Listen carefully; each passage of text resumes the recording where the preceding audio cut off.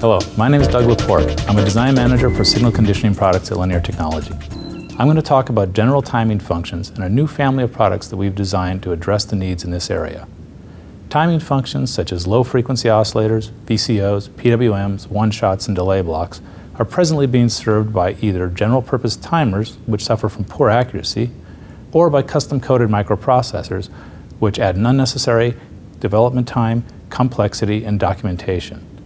Today we're introducing the timer blocks family of compact, easy-to-use, and accurate timing functions to meet these needs.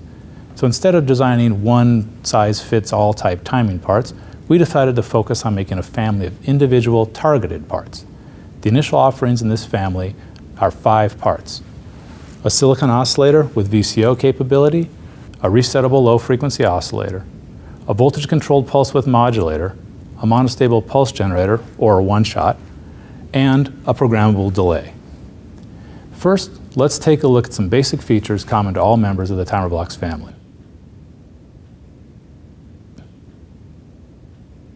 The basic application schematic here is common to all members of the family. The main difference is the function of this pin up here, which I'll call the part-specific function pin. This purpose varies on each part and has a unique function. Looking at this schematic, one thing that will jump out at you right away, it's obvious, is that there are no timing capacitors. This is a key feature on this part. Your circuit doesn't have to suffer from the wildly varying temperature coefficients associated with many capacitors. Also, you don't have to source hard-to-find specialty capacitors. We take care of the tough stuff inside the part. All you need to do is provide a resistor. What you get in return for this resistor is a timing function with 2.2% maximum error over temperature, and that temperature is the full -40 to +125 degrees Celsius temperature range. Fast and reliable startup is common to all parts, and it's only a few milliseconds. Wide operating supply range from 2.25 volts to 5.5 volts is common to all parts. Each part also has a very strong output capable of syncing and sourcing at least 20 milliamps. All of these good things come in one nice small little package with your choice of a 6-lead thin SOT or a 2x3 DFN. Note these 2 resistors over here. These set up a voltage on the divider pin, or div pin for short, that's read by an on-chip 4-bit A to D converter to program an internal frequency divider that sets up also a control bit. The 3 least significant bits of the A to D converter program the frequency to one of 8 states. This allows the part to cover a very wide frequency range. The A to D's most significant bit sets up a control bit that in most cases determines the polarity of the output, be it inverted or not inverted. This div pin's A to D converter is designed to use standard 1% resistors between the supplies. It has substantial voltage hysteresis and significant digital post-processing to maximize the robustness of this circuit for interfering signals. Now let's look at each part individually.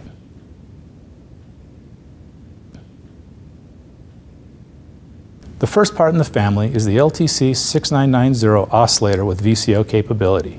This part has a frequency range of 488 Hz to 1 MHz, and when used as a VCO, it has a full tuning range of up to 16 to 1.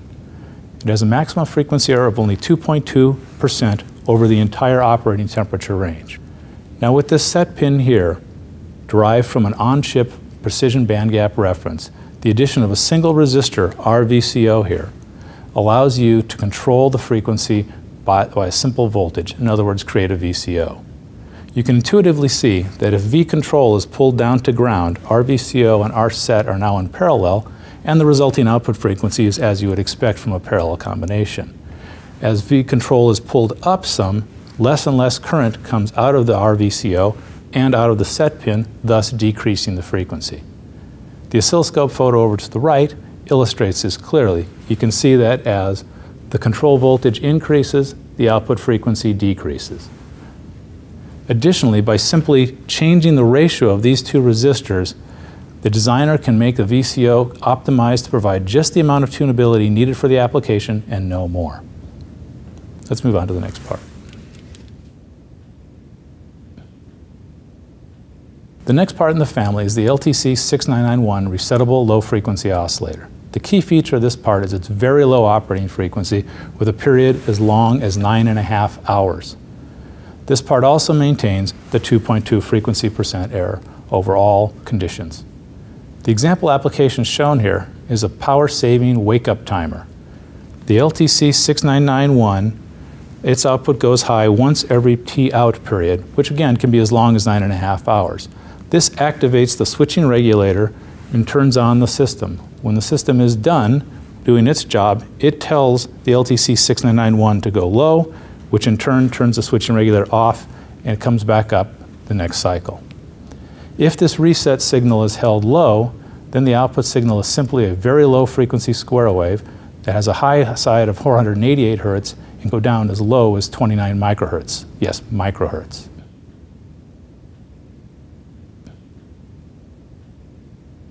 The next part in the family is the LTC6992 voltage-controlled pulse width modulator. Here, the part-specific pin is the mod pin. This pin is a high-impedance analog input that modulates the duty cycle of the output voltage. A control voltage on this pin, call it Vmod, ranging from 0 to 1 volts, sets the output duty cycle directly. The part operates from 3.8 Hertz to 1 megahertz and a pulse width duty cycle accuracy of 4.5% maximum and a frequency error of 2.4% maximum.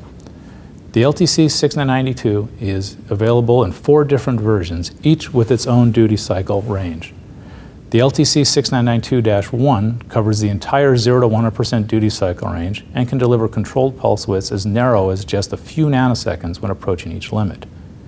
The LTC6992-2 has internal clamping circuits to limit the duty cycle from 5% and 95% as required by many safety-conscious applications where the output signal must be monitored and must always be active and must never be DC.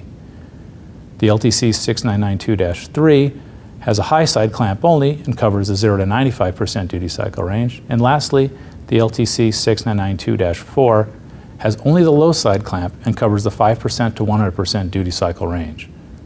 The other thing to note with this part is that the most significant bit of the div pins A to D converter sets the output signal's polarity as inverted or non-inverted. Inverting the output signal here has the effect of changing the polarity of the transfer function of the duty cycle from increasing with Vmod voltage to decreasing with Vmod voltage. The scope photo here at the bottom illustrates the LTC6992-1 in action. As the Vmod voltage goes below ground and above 1 volt, the duty cycle goes to exactly 0 and exactly 100%. In the middle, the duty cycle is proportional to the Vmod voltage.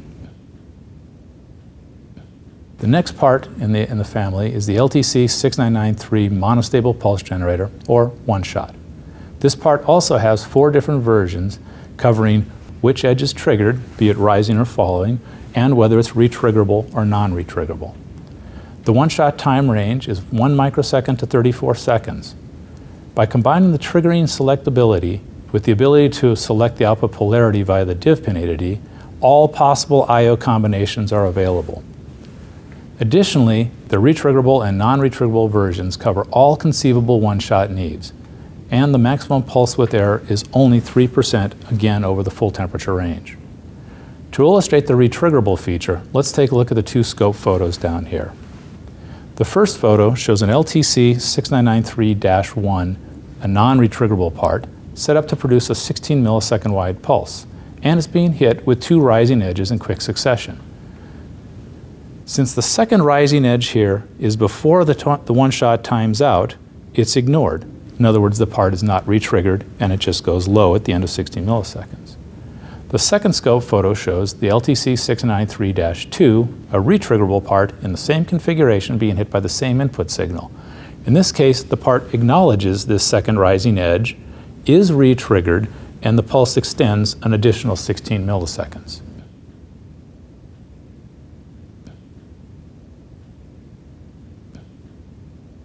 Our last part in the family is the LTC6994 programmable delay, which comes in 2 versions. The LTC6994-1 delays only 1 edge.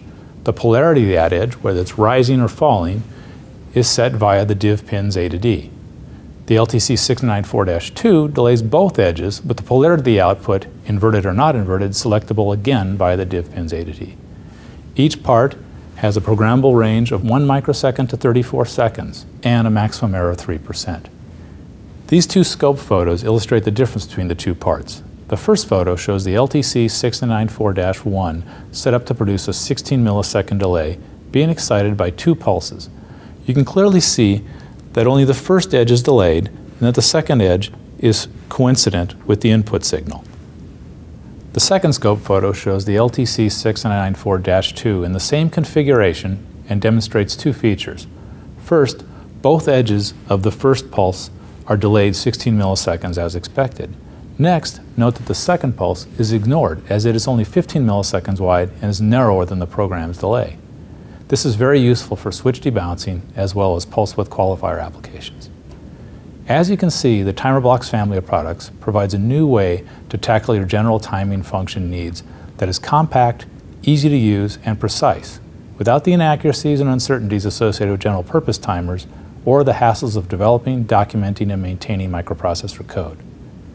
For additional information on these products, please visit our website at www.linear.com, where you'll find all the data sheets for all these parts, as well as their LT Spice macro models and Timer Blocks design tool software to get you up and running instantly. Thanks for watching.